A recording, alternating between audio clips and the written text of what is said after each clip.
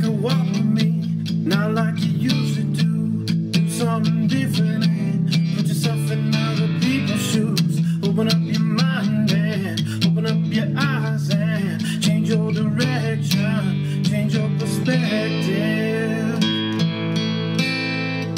Welcome into Other People's Shoes. As you know, I am your host, Neil Matthews. Thank you so much for joining me today. Super excited about our guest today. Way back, and when I say way back a while back, it's been a minute or so, as the kids say today, we interviewed a very talented woman by the name of Amber. Amber is the president of Southern Oregon Runners. You might be asking yourself, why am I talking about that? Why am I bringing that up? Well, here's a couple of reasons. One, go back and listen to that episode. It's pretty awesome. But what I didn't know at the time was Amber has a sister. Now, which sister is more talented? You know, I don't know. We're going to have this sister rivalry perhaps today. Let me introduce you to Amber's sister. She, of course, is a mother of two amazing kids. She wants us to know that first and foremost. She is a business owner of wellness studios specializing in nutrition and corrective massage. She's also a physical therapist assistant and an elite personal trainer. So if you're in that fitness space, if you're in that nutrition space, which, hello, who isn't in that space currently trying to get better nutrition, trying to get better fitness, this may be the lady for you to come and talk to. Now, I got to warn you about this, though. We're going to be talking about fitness. We're going to be talking about nutrition, but it's all kind of really in the background because something somewhat tragic has happened to our guest today, and she's going to tell us more about that momentarily. But help me welcome her in. Her name is Nichole Biskeborn. Welcome in, Nichole. How are you? I'm good. How are you? You know, I always say better than I deserve, but is that like kind of cliche and nerdy to say? I don't know. It is cliche and nerdy. You deserve what you deserve, right? You deserve what you deserve. I don't even know how to respond to that. There we are. I know. All right. So I deserve what I deserve. Okay. So Nichole, I'm excited that you're here today. Thanks for coming by. I really appreciate it. Oh, no problem. Getting into you and kind of what you're all about. I love the fact that we got to connect, and I know you are a fitness fanatic. Is that accurate to say in some respects? Oh, absolutely. So you could help me and others also get in shape from our Thanksgiving holidays that is going to be here before we know it, right? Help us get that weight loss before Christmas comes. So we look better in the Christmas photo than we did in the Thanksgiving family photo, right? No, you look happier. So it's not about looking less or anything like that. It's about looking happier and giving yourself that motivation and that goal that you could do it. That's what fitness is all about. It's not less, it's more.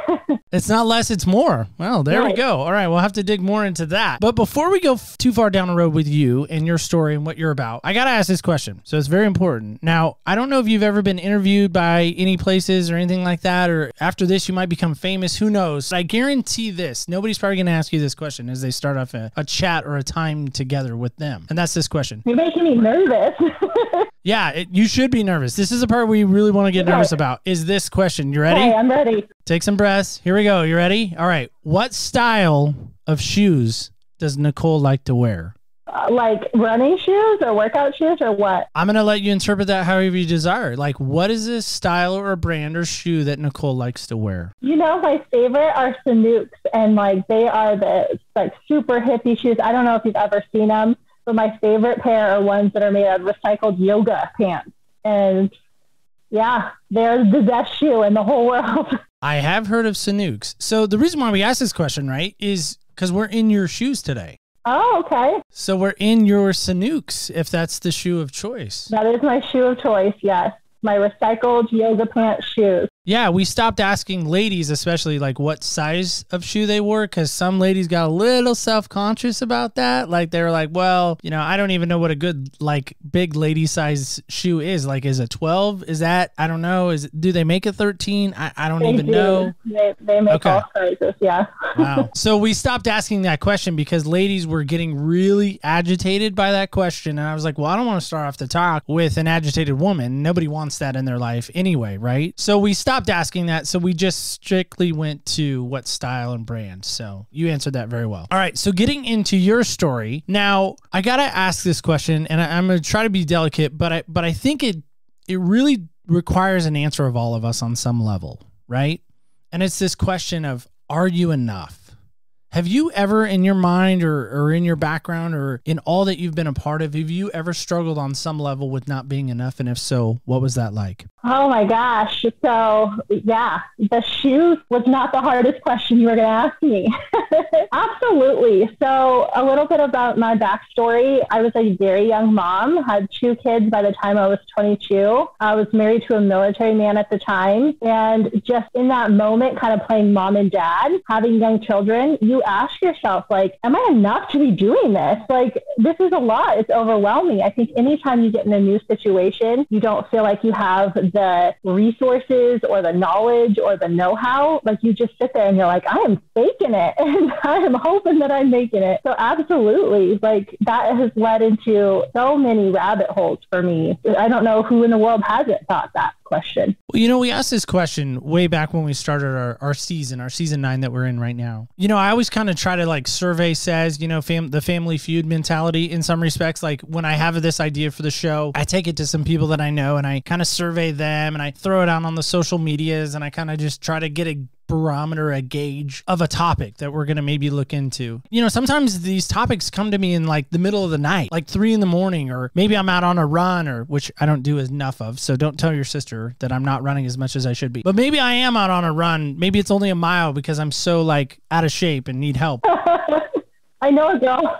You know a girl. Okay, good. I do too. In that, like, I do remember the moment when I really started thinking about, you know, have people struggled with, are they enough? And again, I threw it out to a couple of friends that I know, a couple of people that I really trust and actively listen to the show. And I just said, hey, you know, I know this is going to sound crazy, but do you think anybody's ever struggled with, are they enough? And the feedback just started pouring in from people. And to your point, somebody actually did say, anyone who says that they haven't, they went really deep here. They said anyone who hasn't really is a liar. For sure. I was like, what? A liar? When I think of a liar, I think of a liar, someone with the intent to deceive someone else. That's what I think of a liar as. In that same kind of thread, have you ever in any way lied to yourself that in some level, like, no, I'm okay, I'm all right, and maybe lied to others that like deep down you knew you weren't really enough, but you, again, to your point, you were trying to kind of fake it till you made it? Maybe speak to that if you wouldn't mind. Oh, absolutely. One thing that comes to mind is, golly, so just being that young mom, my ex-husband had deployed. It was the first time being alone. Everybody had moved. I was literally 2,000 miles away from my whole family. I had a 2 and a 3-year-old. I started struggling with an eating disorder because it was my means of control. And it was, I need to be better, like that mom fear that, and that's weird to say, like, oh, okay, I got an eating disorder because of mom, but the pressure to get your body back, the pressure to be like on top of everything, to be enough, right? Like I'm enough, like as a woman after I had these kids, like, and I proved it by how great of shape I was in, or how much weight I lost, or, you know, how I can take care of these kids without any help, or, you know, so when you ask that question, it's absolutely true. Like you're trying to prove almost to yourself and to everybody, like, I've got this, when really you're just in denial. Like instead of saying, hey, like, this is hard, this is super hard. And I absolutely agree with your friend who said that anybody who says that they're feeling like they're more than enough is a liar. And I'm not saying that in a mean way. I think that we deceive ourselves into thinking that we don't need other people. And that just sends us down this rabbit hole of sadness and hardship instead of asking for help and being real and allowing that space for other people to say, wow, it is hard. It's hard to raise kids. It's hard to get in shape. It's hard to eat properly. It's hard to manage stress, or say like, this life isn't something that I was wanting to do, you know? First off, thanks for being honest enough to kind of walk us down that road, right? Of talking about an eating disorder and talking about how maybe you had some mom insecurities and had some denial in your life, right? I mean, that's some tough stuff, right? It's definitely tough, but you know, my hope is, and when you asked me to come on this show, my hope is that whatever piece that comes to mind that I share becomes somebody else's light. And I've always like told myself, even in the thick of like my eating disorder, the thick of feeling like super lonely or not feeling enough as a mom, as a wife, as a woman, as any of that, I always said, like, when I get out of this, I will turn around and I will help another person. And that's what I've tried to do with like the business that I've created and the field that I've gotten into, is to turn around and, you know, use my knowledge and experience to kind of steer someone elsewhere. Yeah, no, I think that's the power of where we are in life in general right now. If we're going to make big picture world that we're in is, I think on some level, I always hate to use the word we, so I'll make it about me in this moment. I know for me, I really have tried to use this show as a platform, as a way to amplify a voice. Maybe it's a voice that needs a microphone in front of them to help elevate or amplify again that message that they need to get out. And if I can help in any way in that, absolutely, I want to be a source and a platform that can be done in, And so for me, again, I just think what an amazing opportunity for you, right? To take what you've learned, take that experience, take that heartache, take that pain, and to say, no, this is not going to define me. This isn't going to be the definition of Nichole means this. No, Nichole's going to mean this now, right? And kind of rewriting that story. Would you say that's true of you? Absolutely. I would 100% say that's true. I got divorced early this year as well. So, that was a huge shakeup and a huge, are you enough? Like, are you enough to start over? Are you enough to do, so that plays right into that question that you asked me. Going through eating disorder and all those things that I have overcome, I'm like, you know what? We're going to have fun with this. We're going to have fun with a new start. We're going to turn around and we're going to show other people you can start over. You can start again. You can fail and you can try again. You can try again. You can try again. And that's what life's about. Life is about leading with love for yourself and love for others. That's my hope from all of this. Let's walk back down that road of the eating disorder. How did you get out of it? When did you kind of recognize that you had a problem? Were others around to kind of point that out? Or did you recognize that kind of in yourself that you really had an issue and that you needed to get help from it? Oh man, that is such a road. It was one of those denial things for a really long time. I was essentially on my own for a good amount of time. Like I said, my ex had deployed. Everybody was away from me. It was just me. I had slipped down a really, really, really unhealthy road to the point where my ex-husband had come back and he was like, whoa, you're not well. And it was overwhelming to him. Like just the physical change was overwhelming for him to see. And I think that, he did his best at the moment to kind of help and eventually reached out to my family, and my family from where they were 2,000 miles away could do what they could. So it was a long road. And essentially the thing that got me out was after I had gotten very, very sick. Like I was literally double-digit weight. I had passed out. My ex-husband was like trying to get me to be coherent at the time. It just wasn't a thing. And I was able to come out of that horrible blackout and be like, oh my God, you're going to die. It was this moment with myself being horribly sick, horribly thin, having 2 young children. And I'm like, I can't do that. I can't leave them. I can't, and it's funny that you asked the question, like, are you enough?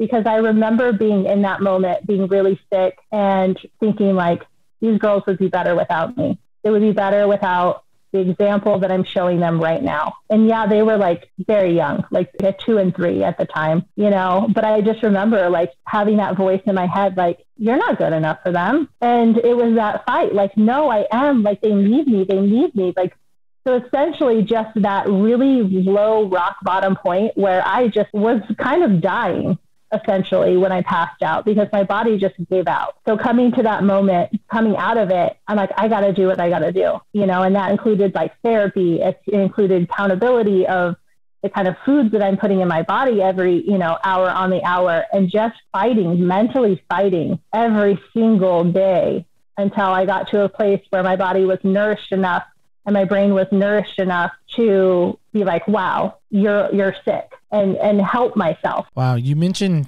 hearing, maybe it wasn't an audible voice, maybe it was a feeling or... Very audible. Very audible voice. Okay, fair enough. I didn't want to put words in your mouth by any means. In that moment of having that audible voice say, you're not enough, these girls would be better without you. Whose voice was that? Was that your voice, or maybe, I don't know. I'm going to let you interpret that. Whose voice was it that was saying those things to you, do you feel like? I don't know. I honestly don't know. And at the time I was really just down. So I don't know. Like, I would like to think it was just some evil, voice, just like going after it. Like, I always thought of it as like, okay, the devil's coming after me. Like, I don't know how true that is or whatever. It was no good voice. It was no healthy voice. And I'm sure it was deep down was my own insecurities. It was absolutely my own fear and sadness just projecting. and driving the boat, because what you truly believe you move towards. So deep down, like in my bones of bones, I believe that I wasn't enough. I believe that my kids would be better without me. You mentioned getting help. You mentioned getting counseling. How long of a road of, if you will, recovery did it take to kind of get you, I don't know if the word is back to where you are now, or maybe that's still in some levels you got to be mindful of. Help me with that if you can. It was quite a long road, just because I think, we did end up moving with the military, so there was no consistency there. It was a lot of me pushing and pushing. The counselor that I had wasn't super great. It wasn't her specialty. So by no means, was it like, oh, I met some great lady. We did a 6-week program and we were better. I think that once you have dealt with something like this, it is something that you will always have in the back of your mind. It is like the demon that you wake up to fight against. And some days it's definitely smaller and little, and you're like, oh, sit down, sit down. We're fine today. And some days it's like, okay, we're going to go to war. We're going to fight. And it's never gone, but it's definitely less. It is a process. I think for me to physically get better was pretty immediate, because when your body is pretty sickly, it will heal itself physically. It's the mind that takes a long time. Why do you think it takes so long to get recovery from it? A lot of that, I think, is just the thought pattern that you have day in and day out. You start trudging these same thoughts because you have to have almost this record, this nasty record playing in your head, just driving you to essentially slowly commit suicide with an eating disorder. That's what you're doing. You're slowly committing suicide to your body. And so you have to have these negative thoughts playing constantly in order for you to do that to yourself. It's pretty horrific if you really think about it. With the mind, you have to stop and think about what you're thinking about. You have to really fight the feelings and things that feel real that aren't real. So you have to change that thought pattern, and that is hard to do. What's the danger, do you feel like, if you didn't change that thought pattern, if you didn't get the help you needed? Where do you think that road? Now, I know obviously it's a hypothetical, it's a what if, so we don't really know. You. So what do you think would have happened to you had you not gotten the help you needed? I should have been in the hospital, honestly, that night. I don't even know how I came through. That's conversation for my ex-husband, who was on the front lines of that one, how I managed to pull through that night. Where I would have been was probably in the hospital or dead. Let's be real. I'm an all-in girl. So this is not one situation I should have went all in on. Yeah, because again, I think there's such a danger if we don't get help when we really need it and we really don't see it. And we think, oh, it's not that big of a deal. Oh, I'm okay. I'm all right. It's okay. You'll be okay. But is that more denial? Is that more lying to yourself?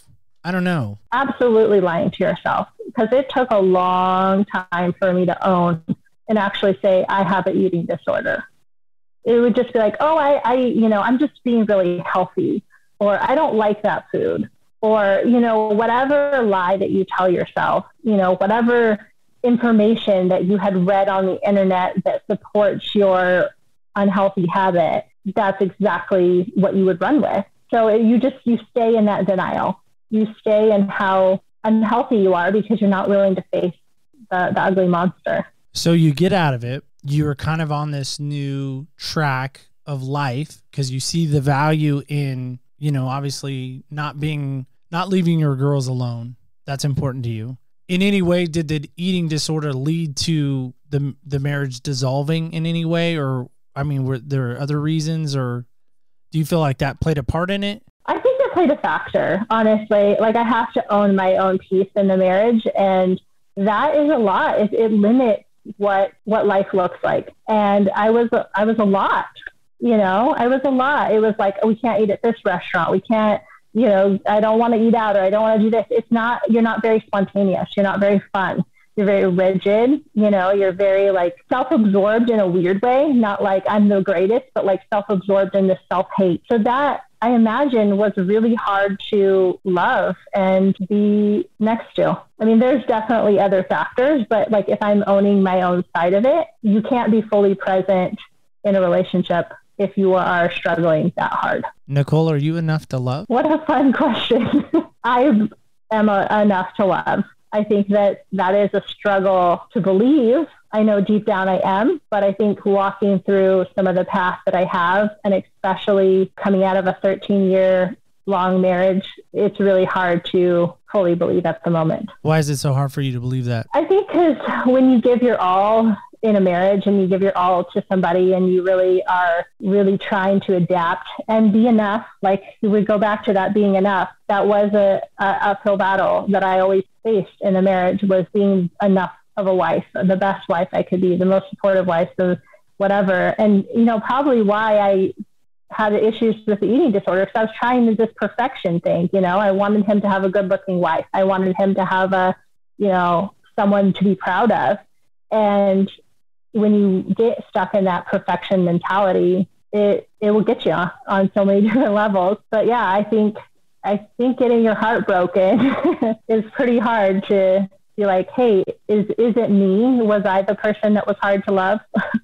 Do you think on some level you'll always kind of battle not only the eating disorder, I don't want to say demon, but lack of a better wording, battle that on some level? I hope not, but I think that it will be there. I think that it will absolutely be there. I hope that someday it's one of those where you kind of giggle at it and you say like, haha, like good try trying to play with me. We're going to use this to win even more people over. Use it and not use it to tear yourself down. Because I think that is a really hard battle when we have struggled with anything.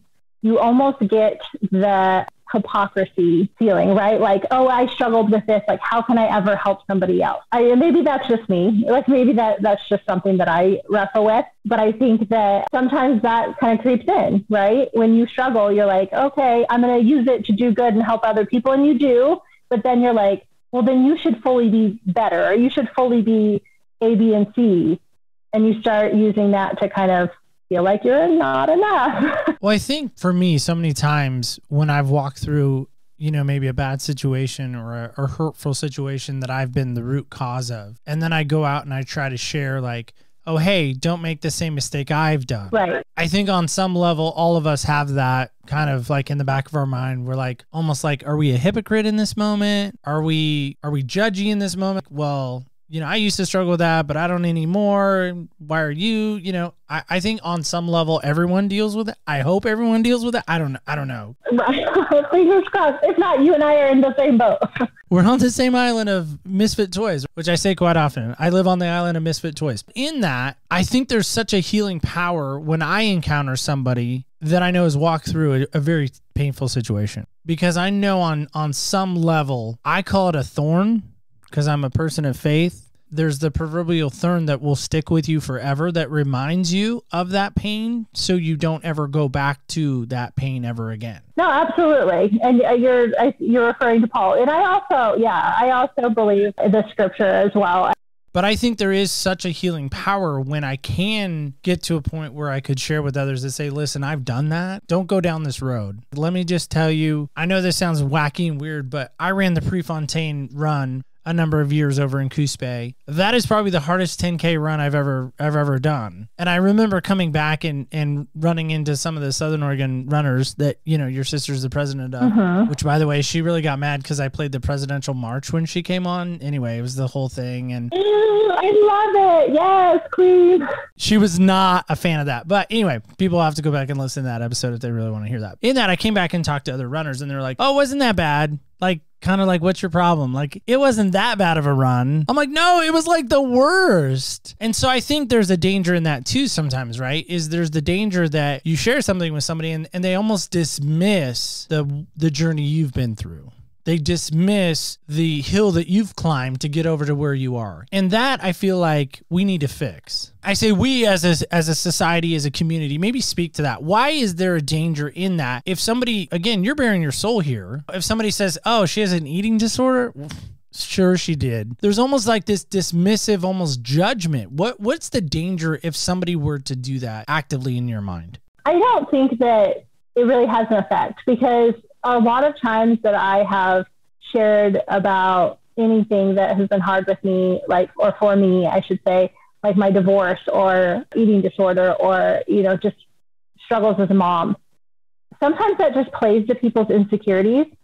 that they're not ready to address. It's really easy for people to dismiss things that make them uncomfortable.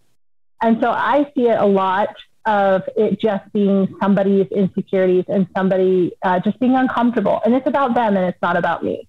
You know, that doesn't take away what I went through or what I'm going through. It just is like, wow, like my hope, honestly, when it happens is like, I hope that you come and face that problem instead of hide from it. Because I was there. I mean, like you said, like I was in denial for a long time. I think a lot of us, super, super easy for us to just sit in denial on the problem that we're struggling with because it's hard and it's uncomfortable. Why do you feel like it's easier to hide in secret than it is to bring stuff out in light? Well, I think a lot of it, and you know, our society has changed quite a bit. I think a lot of it has been the way that we were raised, you know, and I'm not like dissing anybody's parents or my parents or anything like that. But I think as a society, we didn't take mental health seriously. I feel like we just started opening up and saying, hey, I go to therapy. Like that's a normal thing. Before, I think 10, 15 years ago, it was like this secret thing. So we weren't very open about our struggles. You know, as a society, it was like hide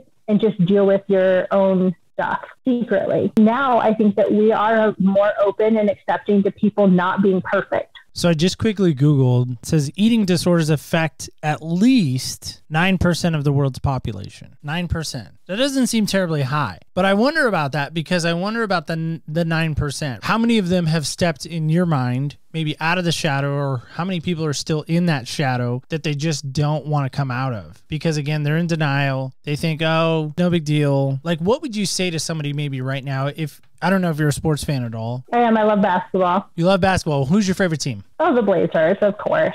You're a Blazer fan. Okay. Yes, Damian Lillard. Oh, he's just the dreamiest.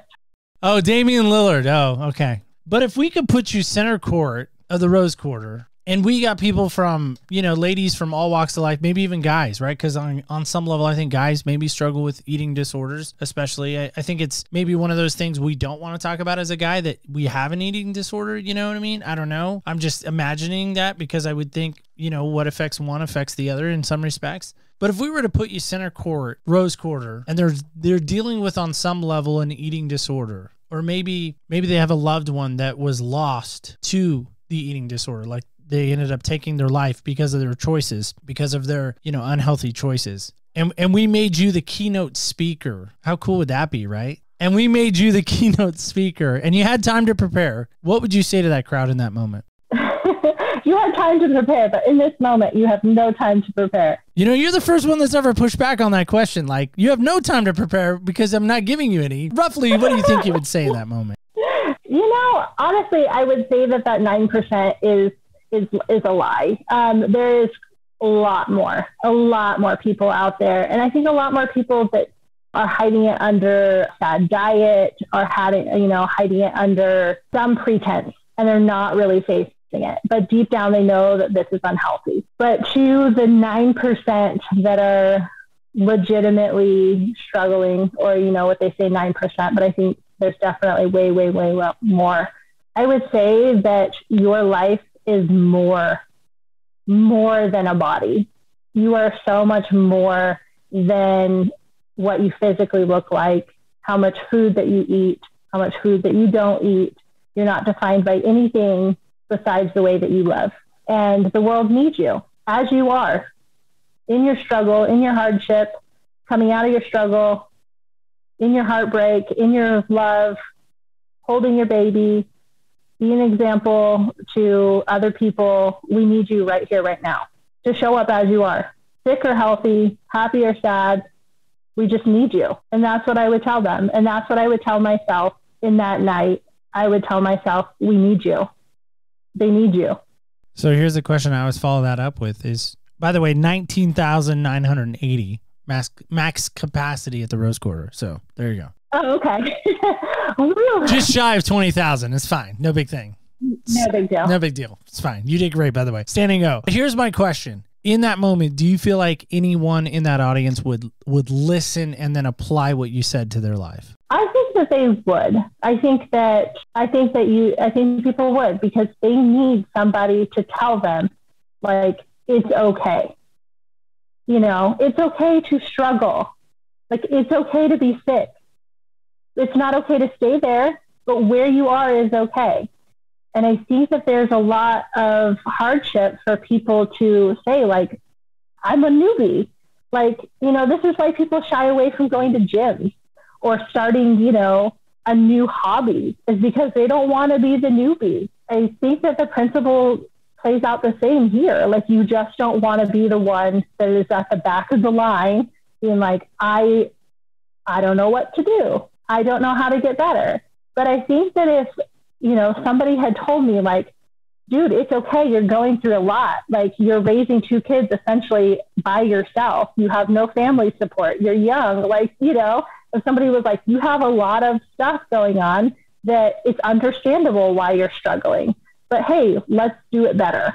I like that. Let's do it better. Did you grocery shop in those days when you were dealing with your eating disorder and things like that? I would imagine you did, but maybe I'm wrong in that. Yeah, no, I still had to feed kids. Okay, they still had to eat. Maybe they weren't eating macaroni and cheese or top ramen. Hopefully not, because that's terrible food. I eat it, so it's maybe not that terrible. But I'm just imagining, just for a minute, at a grocery store, let's just make it Winco, because I don't know, Winco jumped into my head. But imagine, like, you in your eating disorder state, pushing your shopping cart, you got the kids in the basket, and somehow future you in the present right now was somehow transported back in time. You bump into yourself in the, I don't know, the produce aisle, or maybe there was the, I don't know, fruit snack aisle. Again, I don't know. But somehow, future you time travels back in time. Space-time continuum is all going to get messed up because you're not supposed to talk to past self, future self. Like, whole thing just got whacked out of whack. But in that moment, if you could have spoken wisdom into past you, what would you have said in that moment? My knee jerk is like to say something silly. I'm like buy Bitcoin. Like, you can say something silly. It's fine. It's the space-time continuum. You can say whatever you want. Buy Bitcoin, girl. Honestly, I would. You just put me on the spot. Like, it's funny because you're like, I'm gonna make her cry, and I'm like, I'm not gonna cry. This whole thing. If I had to reflect back and I had to see myself and be in that moment and see my girls little. Yeah, you're in that moment. You're at the grocery store. You're seeing past you in all your, I don't want to say glory, because that almost insinuates like somehow you're elevated, but in your rawness, maybe that's a better word. In all your rawness, your realness, who you were. Because, obviously you're in much better shape than you are now, mentally, physically, all that. Yeah. And to go back and see that firsthand, what would you speak to that young Nichole? I would probably be stunned, first of all. Like, I stumble back when I see pictures. I can't even look at pictures of that time frame, honestly, because it's hollow and it's sad and it's a waste of time. It was a waste of my time. So I think that what I would do is I would tell her to enjoy that moment, to not focus on essentially being the only person there. I'd be like, what can you do to explore Tennessee? How can you live in the culture? How can you make, a Wednesday fun, like game night, pizza night? How can you start making things fun and not be so engulfed in the struggle? Because a lot of it, I was just hyper focused on the problem. It's like when you get a splinter, like in your finger, that's all you think about is that darn thumb or whatever, has a splinter in it. And I would start veering away from thinking about the problem so much. And I would tell her that, like, hey, start doing other things, start making memories with your little kiddos. That's what I would tell her. Would she hear you? Would she listen? Would she think you're crazy? I would probably think I was crazy. Let's be real. When you're engulfed in your own struggle, you're like, oh, whatever. Like, the prize is that I'm thin. Like, like that really matters. Push comes to shove, because now flash forward, 12 years or 10 years or however long it's been. I'm like, man, I wish my kiddos were little and we had Disney nights or we had, whatever. And it's not to say that we didn't have great memories and moments. I know a lot of time was wasted given to this eating disorder. There's this quote that comes to mind, and it says this is, all you can see is your pain, you will never see me. Yes. If all you can see is your pain, you will never see me. When you hear that, what comes to mind and what's your response to that? I fully agree with what you're saying. This is kind of a silly story, but I recently learned how to ride a motorcycle, and they literally tell you, like, do not look at me, like, look at the corner that you have to go around because you'll hit me and you'll miss the corner. You have to start looking ahead to where you're going. And that is absolutely what I think of when you say that quote.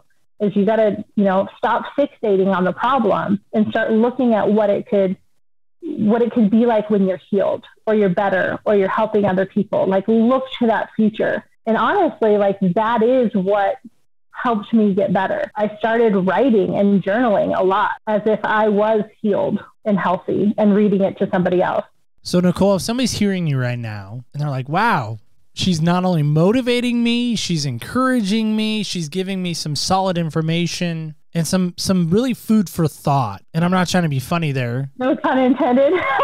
But no pun intended there. I really am not trying to be funny. Maybe a little bit, because we needed to be a little more lighthearted for a moment. Absolutely. Somebody's hearing you right now, and really in all sense of the word, like, it really is resonating with them. You're speaking to their heart right now. Maybe they know somebody. Maybe they have walked it themselves. They've never really told anybody, and they maybe need to walk that stuff out. What encouragement, what things would you say in this moment to them to maybe encourage them to step out of where they are? I would tell them to start now, like, start today, focus on one step at a time.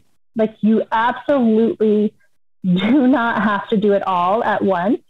You just have to keep marching on. And honestly, that is what my mantra has been post-divorce, starting a whole new life after so long of being married, and having that. That's what you have to do. You have to keep marching on. And you put it one foot in front of the other. And some days you go faster, and some days you go slower, and some days your backpack's heavier, and some days your backpack is lighter, but you keep moving on. And honestly, one of the most ironic quotes that I heard when I was really sick was like, how do you eat an elephant? One bite at a time. And that was what I kept repeating. Every time I had to show up for a meal that I didn't want to have was just one bite at a time, one meal at a time, one choice at a time. You get better and you get healthy. Just make the right choice one time. And then next time, just make the right choice again. And even if you have to make the right choice again, like, you'll be better than where you were. That's good stuff. I have always loved that elephant quote, one bite at a time. When you have to face a major project or maybe something you're not really excited about doing, is just one bite at a time. That's how you eat an elephant. So that's good advice too. But Nichole, again, I just want to give you an opportunity right now. If there's any way you can help somebody, again, how can somebody maybe reach out to you and maybe talk to you privately about that? If you're willing to maybe help those that maybe have walked through this, or maybe just need some motivation and getting off the proverbial couch. Or maybe even it's the proverbial ground because they felt so beaten down that they need somebody to pick them up off the ground. How can you help in that respect? My Instagram DMs are always open. My email address is on my website. My heart beams when I help somebody else. Like, it brings justification to that person who was struggling back then. It was like, yes, like, God walked me through this really hardship so that I can turn around for this moment and help somebody. So if you are struggling, the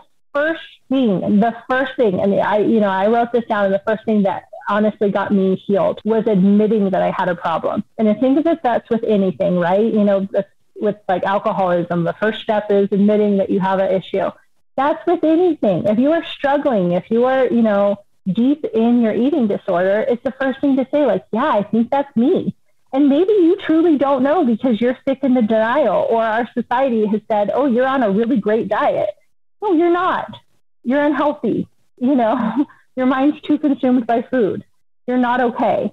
You need a more balanced life. So if anyone ever wants to reach out to me, I'm more than willing to listen and more than willing to understand where they are. So what's that website again, just so we can get that? It's www.newlifewellnessor.com. All right. We will, of course, link all of that in our show notes. So now, Nichole, I know this about you. Your sister's kind of hyper competitive. Did that skip over you, or are you kind of equally as hyper competitive?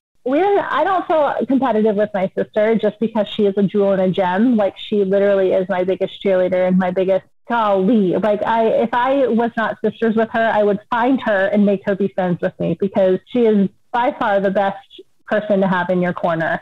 So I feel no competition towards her at all. Well, no, I just wonder, because she's like kind of competitive. Like, she wants to be a winner. She believes in winning. So I just wondered, is that kind of in your DNA as well, or did that skip over you? Oh, come on. Yes. No, it absolutely is. Remember I said I'm all in and maybe I shouldn't have went all in? Yeah. No, I am, I'm going to strive to be the best version of me. Like, I don't want to compete. I don't want to be the best version of, so-and-so or the best overall. I want to be the best me, because that is what is going to add value to this life. I love that a lot. So I'm very competitive with myself.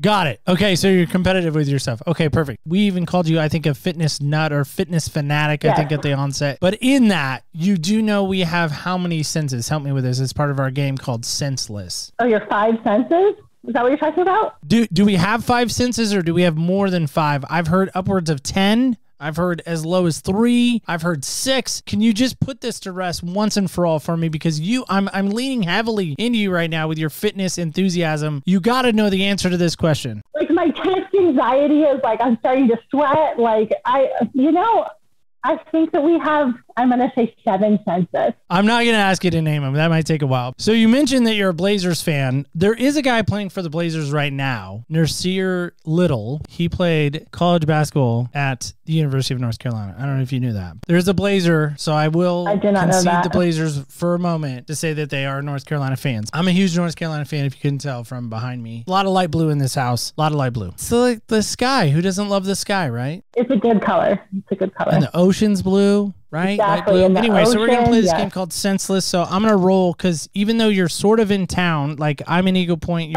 we could have met up, but that's fine. We like doing virtual stuff. So especially with COVID and sickness and flu and yes, exactly. all that stuff. Yeah. It's cold and flu season. We're being thankful and socially distanced still. Yes, not introverts and loving being in our home.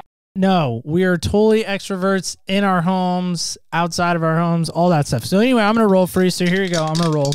I feel like I just got thrown into this game, so I'm ready. You did. It's a game called Senseless. Like I said, it's just a fun way we end the show. It's senseless. It's kind of pointless. That's why we named it Senseless. This is weird. This is how wacky the die is. Now, this is the die in my hand. These are random questions. Now, you do see that number right there, right? What number is that? That's 5, yeah. Number 5. This is the question. I did not change this or alter it in any way. Hey. What is your favorite thing to taste? Now, how did it know we've been talking about food this whole time? I promise you, like, how did the die know we've been talking about food? How does the die know? How does the die know? It just knows.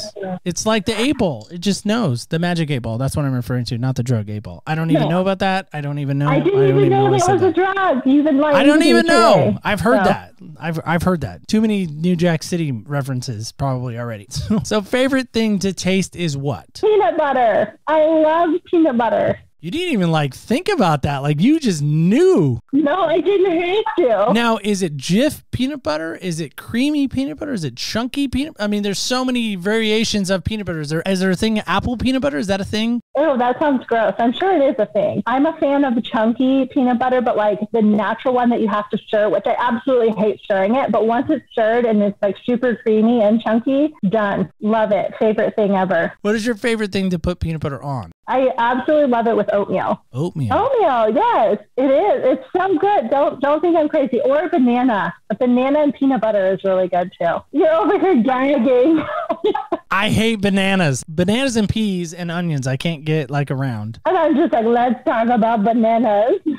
Yeah, no. I don't know why. Ever since I was a kid, I cannot stand the texture of bananas. Like, it literally makes me gag. Like, just even thinking about it. Like, it just... I know, I told you. It was a moment. I'm like, quit gagging because I'm gagging. I can't do vomit. I didn't make you cry, but you made me gag. So, I don't know. I don't know how that works.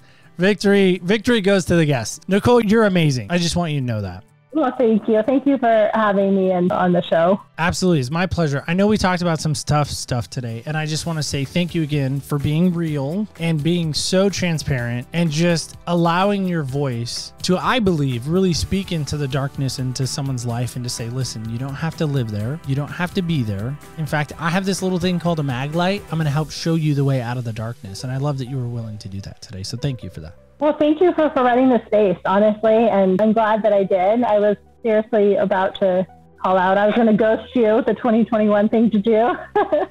But I'm like, no, I have to do this. Like, it's funny because, you had offered the show, and I literally was thinking about it a week before, and a couple friends had mentioned something about, me being more vocal, and then the opportunity presented. So I really appreciate the space to be honest and hopefully be the light for somebody out there. So guys and gals, kids and campers alike, I don't know about anybody else. I've never, at least in my mind that I know of, in all the journeys and all the people I've interacted with, I don't believe I've ever spoken to someone that has struggled or battled through an eating disorder and that has been willing to speak about it. So I'm going to ask you a question as I do so often. I like to leave you with a question, a challenge for you this next week. Can you ask that question? It kind of actually tears me up inside just thinking about it. Can you ask somebody, maybe this is where the Thanksgiving meal comes in. I don't know. That awkward Thanksgiving meal, maybe we have these. I don't know. I know I did as a kid.